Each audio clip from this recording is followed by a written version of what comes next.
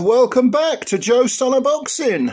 So the excellent Turkey has dipped his little tootsies in the waters of international promotion now.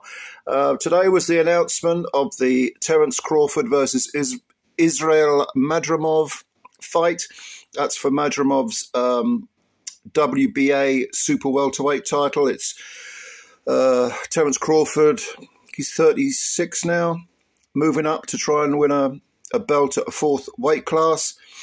But the undercard is pretty good too, and I'll just do a quick run through it. By the way, this is going to be promoted by Oscar De La Hoya's Golden Boy Promotions, Eddie Hearn's Matchroom, and Dimitri Salita for Salita Promotions.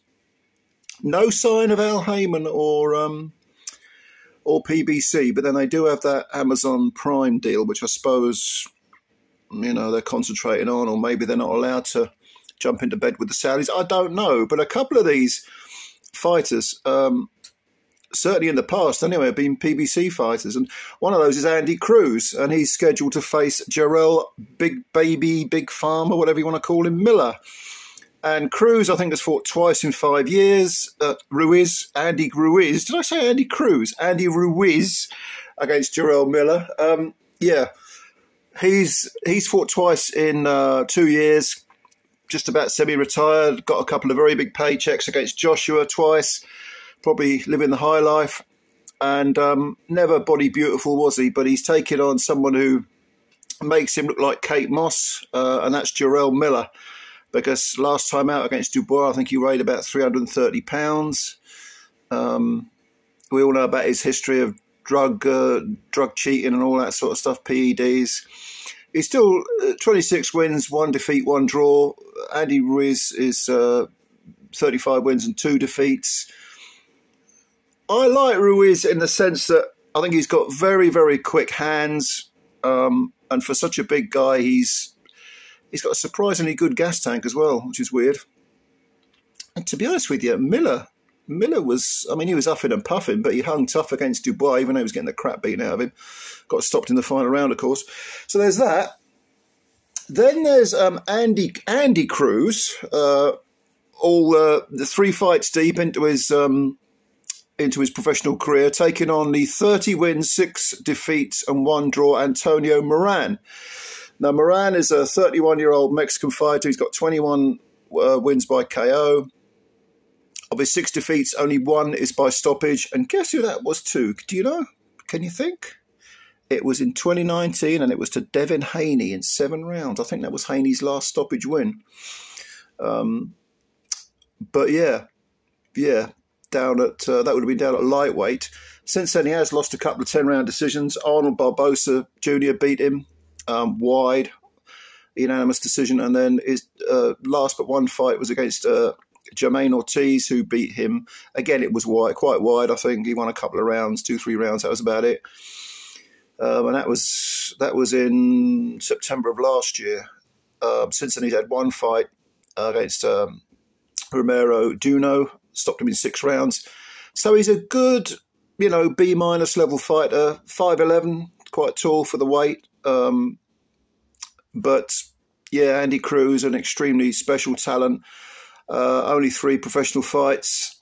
What can you say about him? I mean, illustrious amateur career. Took on Juan Carlos Burgos in his debut and won a unanimous decision. Then stopped Giovanni Straffon in 3 rounds. And last time out, he won. No, I think he was already the holder of the IBF international title. I think he won that on his debut, actually. But he beat Brian Rodriguez. 10-round decision. And to be honest with you, he seemed to either he lost interest in that fight, or maybe he looked a little frustrated. I don't know. I thought that was maybe a few people could take a little bit of encouragement from that performance by Cruz, because although he won every round, I mean, it was a complete whitewash, 10 rounds to zip. Nevertheless, he couldn't get rid of him. He didn't get rid of him early, so he couldn't finish the job, even though he had 10 rounds to do it. But I don't know. I mean, if with someone that good, you're going to be ultra critical of them, hold them to such an incredibly high standard. But that'll be good. It'll be a good test against Moran. Then you've got Pitbull Isaac Cruz taking on Jose Valenzuela. Pitbull coming off the win over Rowley, WBA super lightweight champ. Jose Valenzuela, 13 wins with 9 KOs, 2 defeats, 1 by stoppage, and that was 3 fights ago against Edwin de los Santos. He also lost to Chris Colbert. Well, this is interesting because he lost to Chris Colbert a unanimous decision, and they had a rematch. It was a very close fight. A lot of people thought Colbert won it, and Colbert got the job done in the rematch because he knocked out, I'm getting the names wrong again, Valenzuela. People thought Valenzuela may have beaten Colbert the first time, but it was a unanimous decision against him, so he took on Colbert in the rematch, and he defeated Colbert by 6th round stoppage. So he kind of rectified that wrong. Good fighter. I think he's based in America, but from Mexico, or he's certainly got Mexican heritage, as you can tell from the name.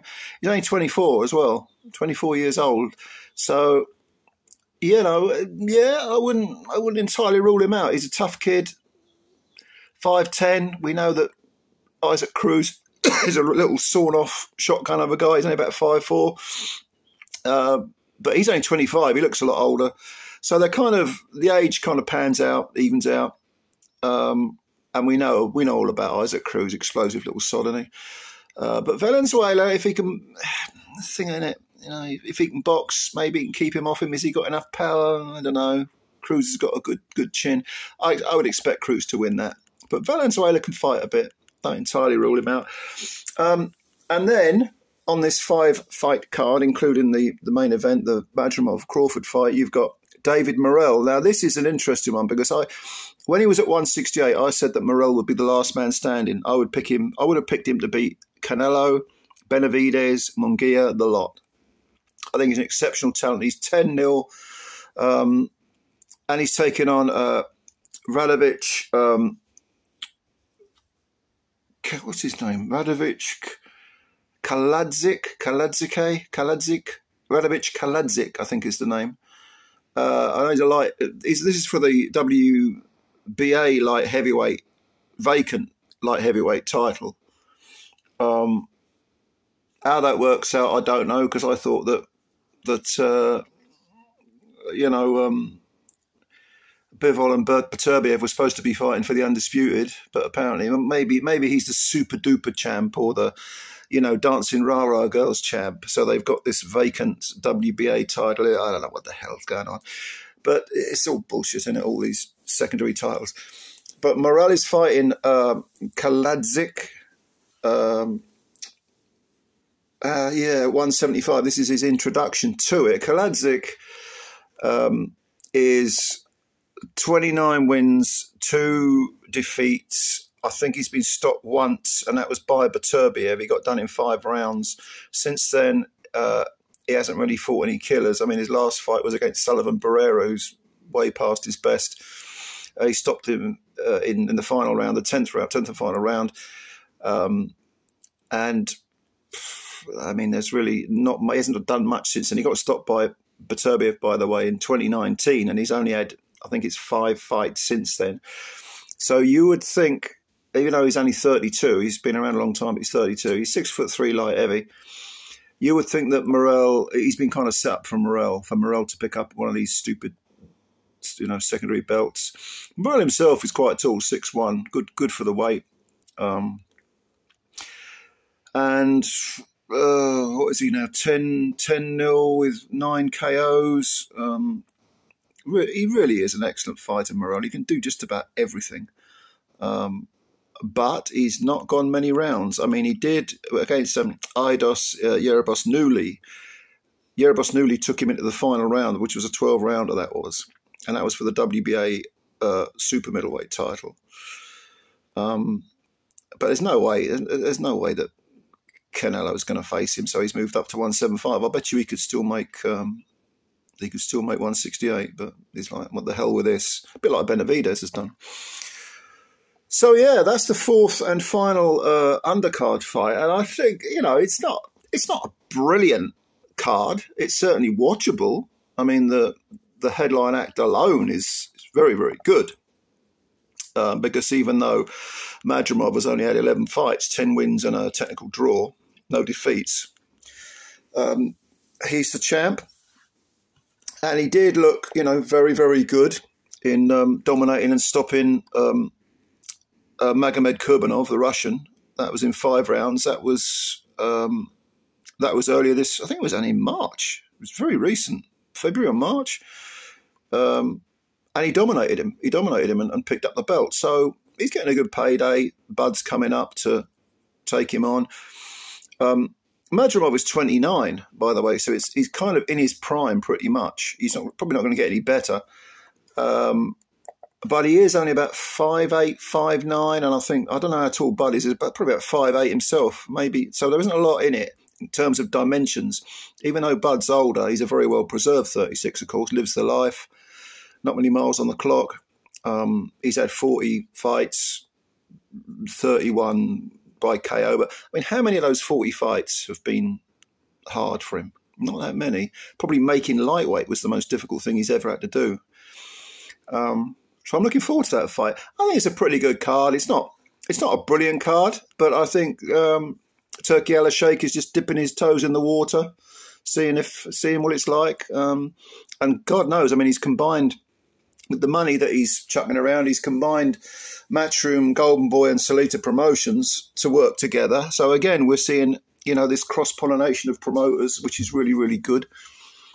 So yeah, I'm looking forward to it. I'm looking forward to it because you got a bit of everything, haven't you? You got heavyweights, you got pound for pound best. If you know, you got undefeated fighters. You know, Andy Cruz, David Morrell.